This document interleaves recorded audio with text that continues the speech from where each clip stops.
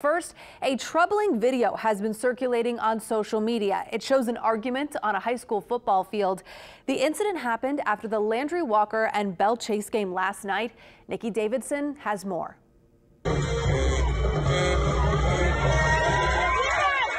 The finish to last night's Landry-Walker-Belle Chasse football game kept fans on the edge of their seat, but when it was over, the energy turned into something else.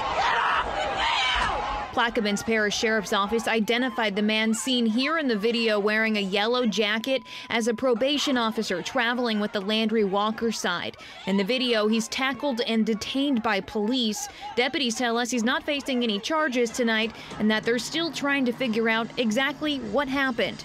8th grader Abigail Overfield was there. She's a Belle Chasse fan and recorded the video on her cell phone. It was ridiculous on the adults' parts. I think they could have handled that a lot better. So was Karen Lewis, a school teacher rooting for Landry-Walker. The learning experience that those children had, I don't think Belle Chasse or Landry-Walker would want that. Both fans have different accounts of what happened, but agreed it all started when the two teams did not shake each other's hands, and that the students handled themselves better than the adults. Lewis hopes this game becomes a lesson talked about in classrooms. We need to do a little more discussion within our classrooms or something about good sportsmanship, about being able to accept the fact when your team loses or something. I think that could help.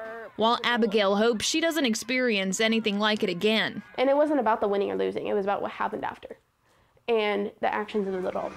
A reminder that the young eyes watching last night won't soon forget what happened. In Plaquemines Parish, Nikki Davidson, Eyewitness News. Now, a spokesperson for Landry-Walker Schools said tonight, quote, "We were immediately notified about the altercation by our coaching staff following Friday's football game, and we are in the process of conducting our own internal investigation." Belle Chasse High School also sent us a statement tonight that says, quote, "Since this is an ongoing investigation by the Plaquemines Parish Sheriff's Office as well as the LHSAA, we are not able to make a statement until the investigation is complete."